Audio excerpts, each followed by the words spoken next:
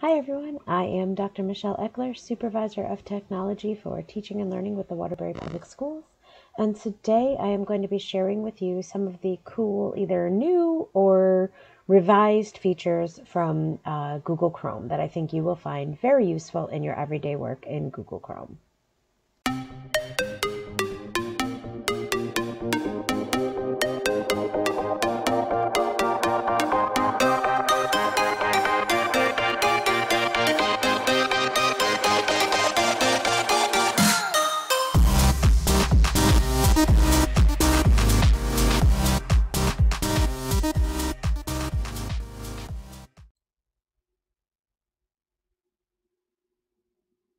Okay, so the first thing I want to show you is how you can quickly and easily share links with yourself or share links with other people.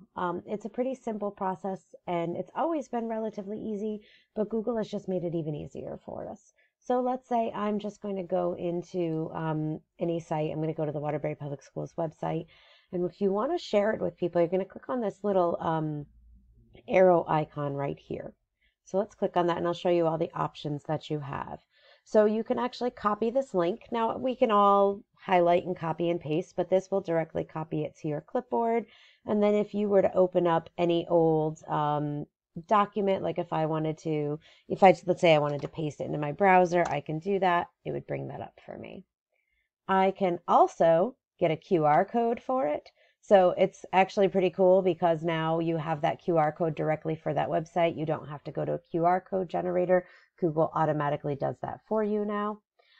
You can cast this. So if you have screencasting software, so let's say you're using Google Chrome on an iPad and you have either like an Amazon Fire TV at home or you have an Apple TV or something like that, and you want to screencast this onto that page, you can click that right there. Those are some of the easiest ways to do it. If you have linked devices, so let's say you're functioning on a Chrome system and you have a Google Chrome phone and then you also have a Chromebook, you would have an option show up here that would say send to devices, and you can actually send this particular web page to all of the devices on that logged into that same account. That generally will work with Apple devices as well. If you have, say, a MacBook and an iPhone and an iPad, that link will pop up there as well. You can also share these links to various social medias. Obviously, you know, within the school district, some of these social medias are blocked. But you could go ahead and share them if you were, say, on your personal computer. It's a quick and easy way to share a link to something with other people instead of having to go through the effort of copying and pasting it and then sending it over into another document.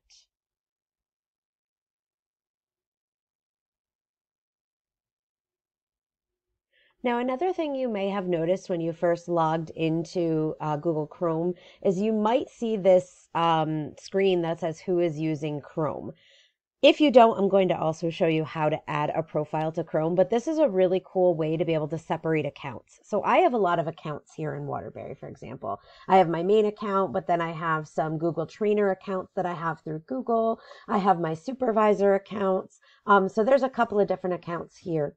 Some people like to have their personal account on their computer in case they need to access it to, say, grab a file that you sent to yourself or that you might have been working on at home. This is an easy way to keep those different. So what you have here are different Chrome profiles. So I'm going to go into my Waterbury one. You can see this is a managed Chrome profile because it has this little logo on it and that I've been logged into it recently. So I'm going to go ahead and click on that. And yes, I have a nerdy start page. I will put together information on how to create a start page for yourself at another time. But this is my little landing page that I've created that gets to all the things that I use on a regular basis. But in order to add a profile, if you're not on that first page, you're going to click on your photo up in the top and then you click add. And what that'll do is have you sign into a new account. So if you're going to, let's say you wanted to sign into your personal Gmail account, you can go ahead and do that here. And then what happens is once you have done that and you open up Chrome on your computer, you will now see all of your different Chrome profiles. This is great for when you're logging into some of our programs here at work. And you don't want to have that account clashing situation where it's trying to pull in your personal Gmail account. I see people all the time have that problem. Having these separate profiles makes it very obvious to you that you know which account you are in at that time.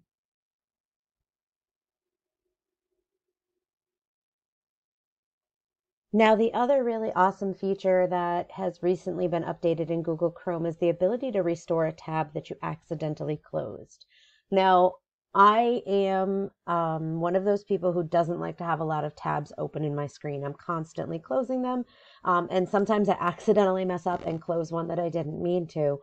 If you're one of those people that has so many tabs across the top of your screen, they're teeny tiny, it's very easy to accidentally close one that you didn't want to close. But it's really easy to restore that, and I'm going to show you how. So let's say I have these two tabs. I have the Waterbury Public Schools email website up, and I have my Power School Performance Matters help desk open. And I didn't want to close the website, and I accidentally close it. And now I just have one tab open. You can go up here where this little plus sign is and right click it. And now you can click reopen closed tab. And what that's going to do is bring back that most recent tab that you accidentally closed.